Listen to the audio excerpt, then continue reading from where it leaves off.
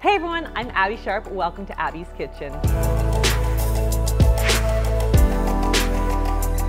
Today's video is sponsored by Metro, and I'm really excited about this particular video because it means I get to eat my favorite meal of the day, breakfast. And I get to do it 7 times. So yeah, it's gonna be a good day. But I think I like breakfast because I like sweet things, and I feel like breakfast is like a socially accepted time to eat a lot of sweet things as a meal. Even though, side note, we are all adults, folks, so we can have maple syrup any time of day if we want to. Am I right? Before we get into it, I want to talk about my sponsor, Metro, and their new My Health, My Choices program. Now, I know that it's New Year, New You season, but instead of the standard juice cleanses and detoxes that we see advertised a lot this time of year, I really want to encourage you to focus on tools that will help to promote moderate, sustainable lifestyle changes. It starts in the grocery store by making more nutrient-dense choices, and Metro's new My Health, My Choices program makes it easier than ever to find what your family needs. So the My Health, My Choices program is a simple shopping guide that helps consumers make the right choices for them based on their lifestyle, dietary restrictions, or nutritional goals. So Metro has actually worked with credible experts to curate over 40 different dietary attributes across thousands of products and made it really easy to find and shop for them in store, on their app, and online. I really think that for a lot of people, grocery shopping with all of the competing claims and trends can be really overwhelming. I mean, we can't all have a dietitian shopping with us and guiding our purchasing decisions in store or online. But this is literally the next best thing in my opinion, so I'm really excited to see this program take off. So next time you grocery shop, choose Metro to ensure your shop is seamless and meets your nutritional needs. All right. Let's talk breakfast. So I was inspired to make this particular video by Linda Sun's taste testing people's protein pancake recipes. I thought that was a really fun video to watch, and I thought I would take all of your suggestions and try out your favorite influencers' go-to breakfast recipes. You know, the ones that they make like again and again and again, and somehow seem to never get sick of. So I'm gonna do a full week, 7 days of their go-to breakfasts, and I'm gonna eat them all in one go, and I'm gonna let you know how I feel about them, ranking them on nutrition, flavor, and presentation. This is basically my way of living out my own lifelong dream of being a judge on a Food Network cooking show. So yeah, Food Network, if you're watching this, you know where to find me. All right, lovelies, let's brunch. Day 1, first breakfast. We're gonna do Emma Chamberlain's avocado toast. Now it's time to start making breakfast. We're gonna be making avocado toast because it's the only thing I know how to cook, which is unfortunate. And this is one that you guys recommended a lot, and I can see why, because I really, really love Emma. Okay, so I'm gonna basically just like follow along with her making this, and it starts, of course, with the avocado, and I've got so many here because I'm not quite sure which one's gonna be perfect. This is, check out that beauty. All right, so that looks good. I gotta get a bowl here. So we don't need the pit. She is smashing it up. Classic avocado toast move.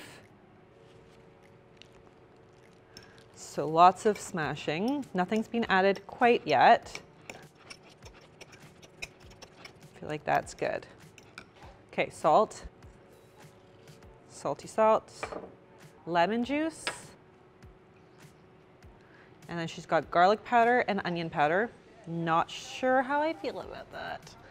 I don't love garlic powder and lemon powder. It just always feels a little meh. Oh, chili flakes. Do I have chili flakes? Missed that. All right. She took a sip of her coffee, so gotta work that in. Of course, make it very authentic. Crusty sourdough.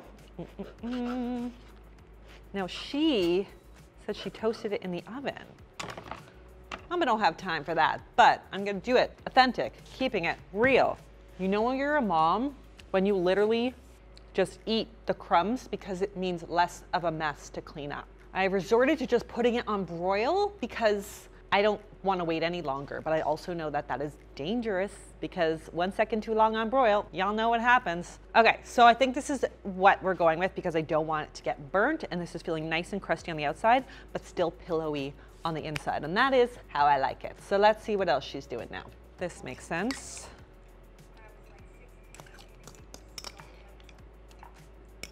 This is a large piece of bread. Oh, I do have 7 breakfasts to get through, so wish me luck. Little drizzy drizz. Woohoo! Now we're having fun. Everything but the bagel seasoning. Yes, ma'am. And then the hot sauce. Just a touch. Just a touch. This is breakfast. So I'm gonna give this a solid 8 out of 10 on the presentation. Nutrition, loving it. We've got lots of healthy fats, some from the oil and the avocado. We've got some nice crusty sourdough bread in here for our carbs. We could boost up the protein if we wanted to. If you want to throw an egg on there, I know sometimes that she does. Or of course you could also do what I do. I've got a recipe where I puree in some white beans, and that's a really great hack too all the time. I love that. But anyways, let's give this a taste. I'm trying to get all the things on. This one's gonna be a hot contender. Next. All right, day 2 is Greg Doucette's anabolic French toast. And today we're making anabolic French toast. This one starts with egg whites, which I've just put into a bowl here. I'm following along with Greg as he does it. He uses some non-calorie sweetener, vanilla. He's got very specific measurements, and I'm definitely not measuring, but 1/4 of a teaspoon is what his recipe says. 2 shakes of cinnamon, and then the bread. All right, so we've just got good old-fashioned white bread. He also sometimes says he uses like a protein bread or white bread, but I got white bread. Who doesn't love some good old sandwich bread? So he soaks them. He really gets them going, saturates. Ooh, it's like falling apart. Maybe it's just the protein bread that he soaks. We might have to try this a few times. He calls it regular ass bread, which is what I'm using. But this is completely fallen apart, as you can see. So that one didn't work. Let's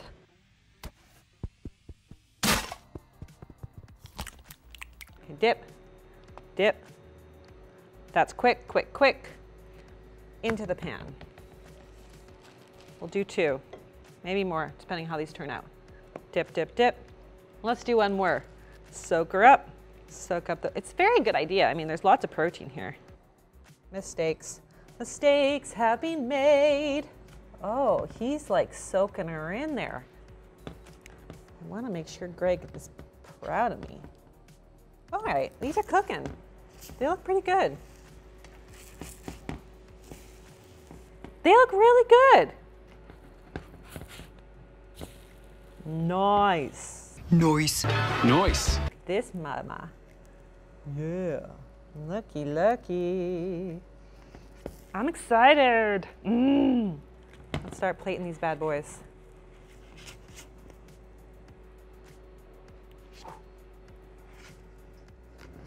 Nice. This one's the prettiest.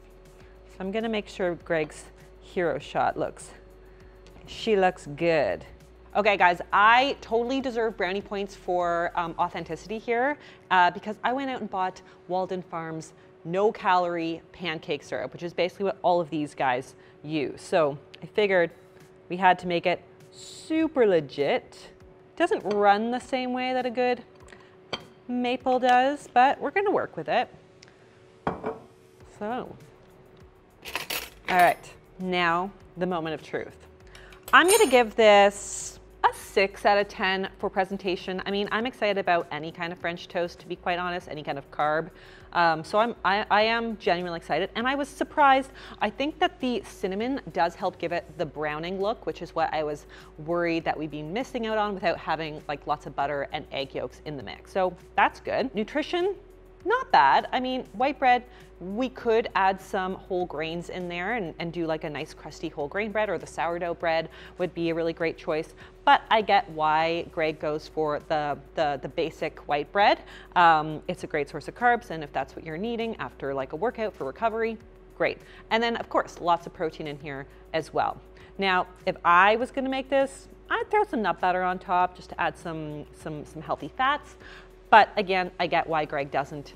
It's not on his plan. He's looking to, you know, get as much protein as possible and balance it out with those carbs. So totally get it for his goals. And then taste, we gotta taste it. So, I'm not sure that this kind of bread is made for French toast. Tastes like soggy, wet bread. And I mean, I got browning, but it's just basic sandwich bread is not meant for French toast. Sorry, just not. Okay, let's put that aside because I'm still hungry and there are more breakfast recipes to make.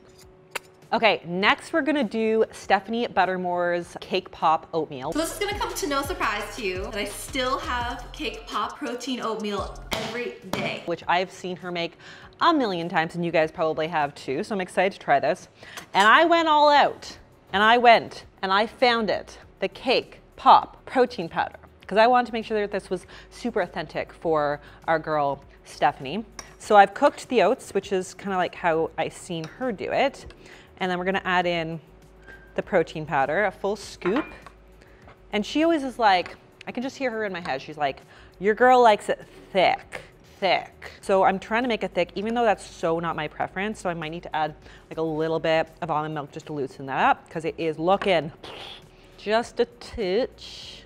I like my oats like soup. So like really loose. So I get that's like really weird.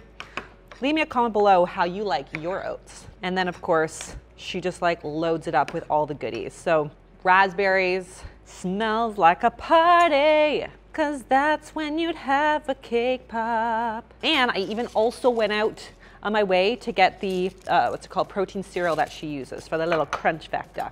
That's what she wrote, my folks. Let's see. Okay, so I'd say appearance-wise, I'm gonna give this a solid 6 or 7 out of 10. I like the color, I like the crunch, I like the different things going on. Nutrition, on point. We've got lots of complex fiber-rich carbs in the oats and the cereal and the fruit, protein in the protein powder. We could add a little bit of like nut butter on top if we wanted to up the fats, but I would say for a post-workout meal, this is basically perfection. So let's try to get all the goodies in one big bite. That is so good. I see why she's obsessed. It is a little chalky for my taste, like kind of starts to coat my mouth, so I don't know that I could eat like a whole massive bowl, but it's tasty. All right, day 4, we're gonna do Linda Sun's protein pancake. Linda Sun, she's not that special, not even a fitness influencer, but she is addicted to pancakes. And if you guys have not tried her recipe out, I don't know what you guys are doing, but you should probably go try them out. And I'm excited about this because I like Linda Sun and I feel like she would probably have some good protein pancakes. She eats them every single day. So let's see how these are. All right, first thing, got a little oilsy boilsy. So a banana. I also love adding sweetness, natural sweetness with a banana into like all my recipes. I use a lot of bananas. Oats. Got an eggy protein powder, baking powder. It's like a splash of almond milk. A little sprinkle, cinnamon. Let's get her going. Let's see, smells good. Nice pancake-like texture. All right, we'll do tiny little babes. Gotta love the look of pancakes when they're frying up like that. Oh, very important here, folks. She's got chocolate chips. Even if these don't turn out well, they're gonna be all right if there's some chocolate inside. Please, flipping gods, give me some power. Yeah, not bad. They're coming out nice. Oh, I just nicked that one. Yeah. Oh, you know when you get to the edge one and you're like, how am I going to?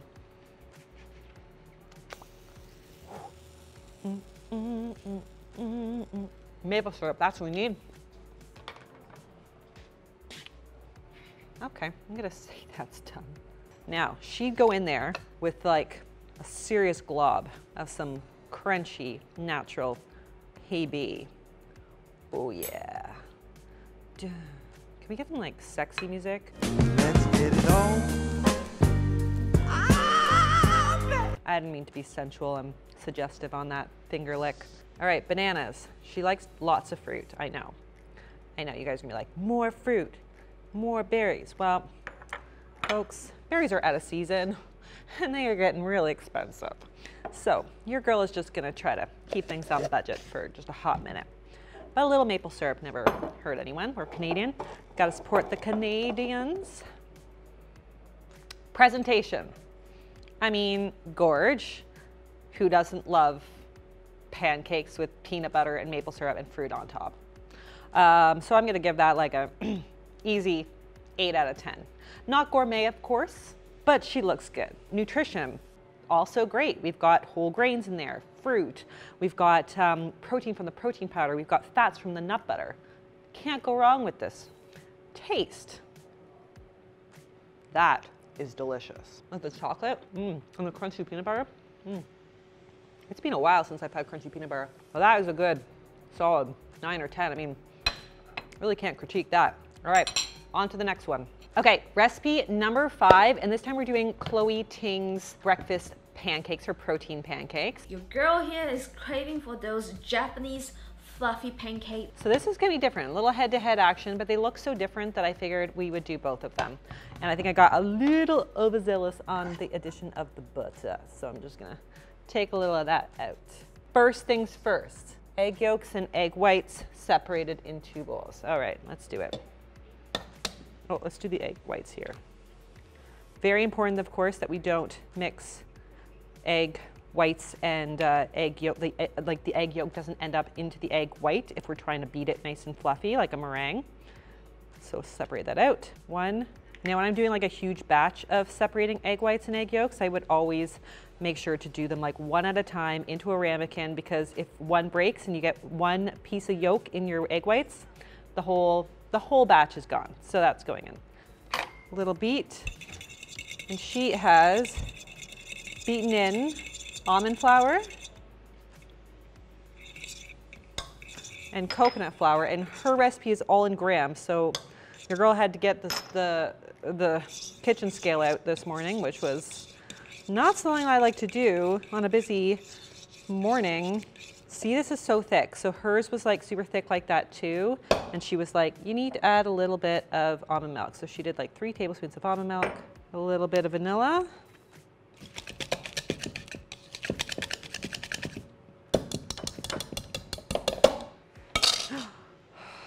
why? This one is a labor of love, so it better be really, really, really damn good.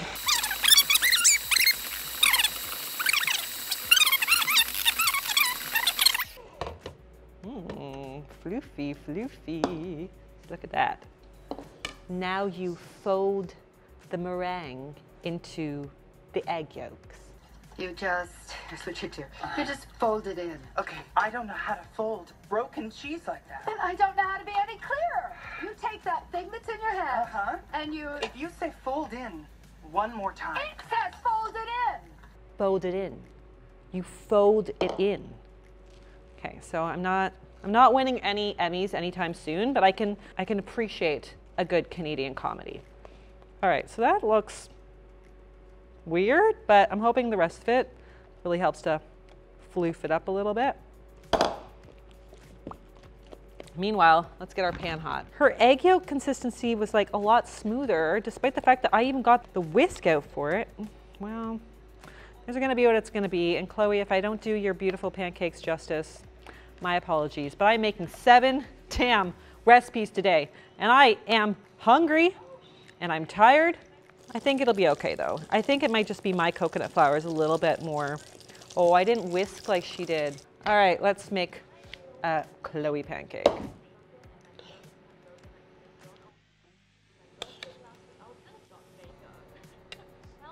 Zoom, zoom, zoom, we're going to the moon. Maybe I didn't whip my egg whites quite enough. Fair. No, got it close to the edge. So yeah, they're light. They're supposed to be light. I haven't messed this up quite yet. She just made bigger ones than me, and that is okay. We don't need to, you know, size does not matter. I'm just ready to go in now. So we plate. Honey, I'm gonna do it the way you would intend. Chloe suggests serving this with a little bit butter, a nice pat of butter on top, and some berries, and of course maple syrup. So that's how we roll. Ooh, nothing like that look when the butter kind of like falls off your pancakes. Okay. So what are my thoughts? So appearance, they look pretty good. I mean, I gotta say the nut butter on Linda's totally, it just gave me some really good feels. Let's just say that. But I think these look great. They kind of look like cornbread patties to me, which are always fun. Nutrition wise, they're pretty great. We've got the egg whites and the eggs, and then we've got a combination of coconut flour and almond flour, which are packed with fiber and protein and healthy fats and stuff like that. So that's really great. And then of course, a little maple syrup never hurt anyone. Definitely brings little carbs, and we've got the fruit. So let's give one of these fluffies a taste. Ooh, they are fluffy. Hi, baby. Pretty good. Flavor's great. Fluffy. I think it could be more fluffy. Coconut flour is a challenging one, but I like the flavor that it adds to this, but it does require a lot more eggs because it is so dry. So yeah, I would be interested to try this with just like regular whole wheat flour or just all almond flour, just to see how that would change things. But pretty solid, cool recipe. Did take a long time to make though. Gotta say that, and dirtied a lot of bowls. Don't always love doing that. But anyways, let's move on. All right, now here is a recipe I'm not sure if I'm excited about, but I am kind of thrilled at how easy it is. And that is Joanna's avocado wrap.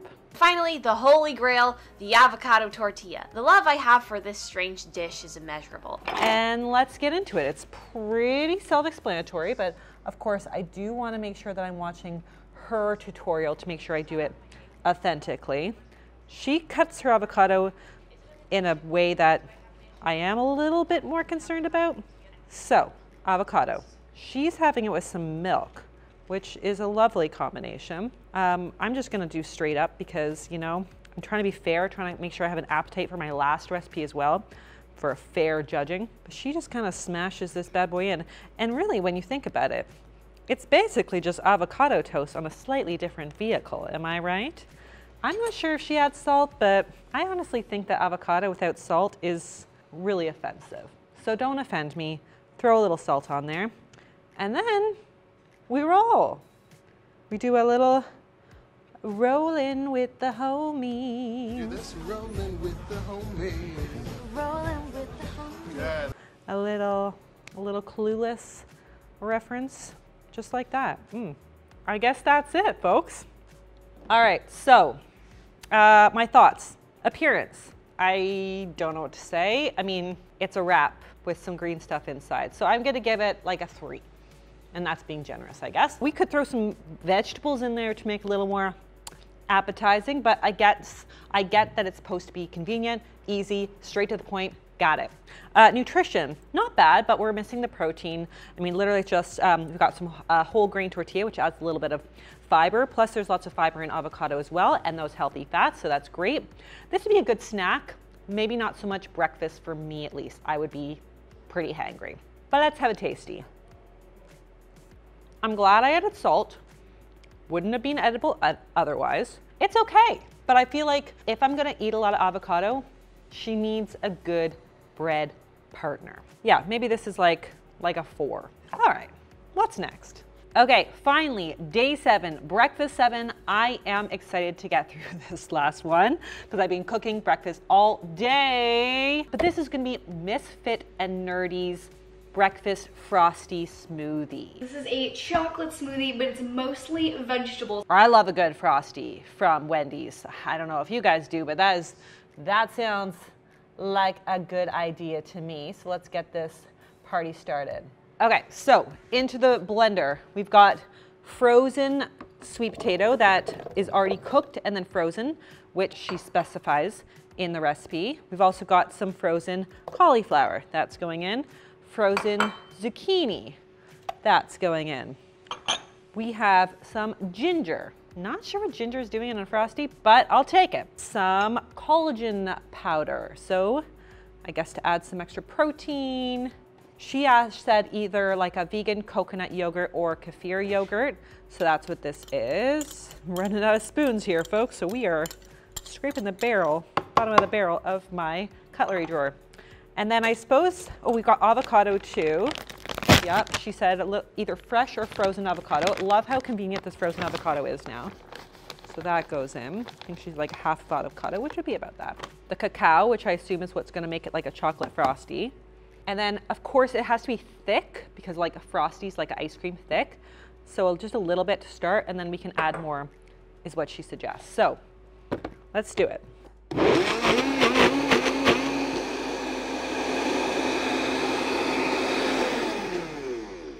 All right, I actually think this is a good consistency. Ooh, that's chocolatey. Look at this, mama.